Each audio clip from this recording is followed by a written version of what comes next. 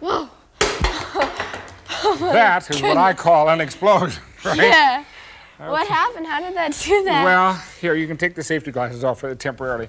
You can see why I had you wear safety glasses, yeah. too. This is a very famous sort of chemical reaction that is a combination of hydrogen and oxygen, and is pretty dangerous, so you won't be able to try this at home because you can't get the hydrogen. But it's the one that science teachers have a lot of fun with. Basically what it is a can that's made of cardboard, see? And here's the top, which I've cut a hole in, see? Okay. The bottom also has a little hole. Okay? Oh, yeah. And what we're going to do is fill it full of hydrogen, then put the lid on the bottom. Lid like that, and put it down here like this, and then light it up here. Okay. Now, because the flame is going up here, air is coming in through the hole down here. And mixing it with the hydrogen? And mixing with the hydrogen.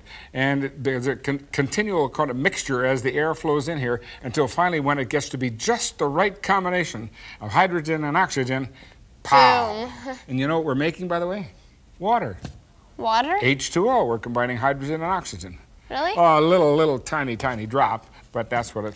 How come you have it up here on the Well, that's boards? so the air can certainly get through the hole. Oh, okay. Otherwise you it get was the idea? down against. Yeah. Okay, so back with the safety glasses. Let's try again and do the famous hydrogen bomb. Okay, are you ready? Got your safety glasses on? Okay.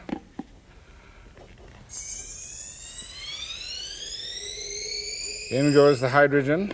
Put your finger over the top there, will you? Now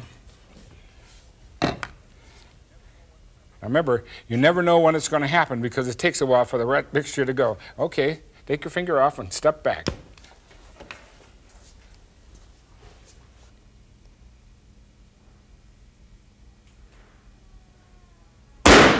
There it goes. I saw a little flame that time. Did you? Ah, okay. So it's a very dangerous experiment which you will not try, but which I think you will enjoy very much when your science teacher does it.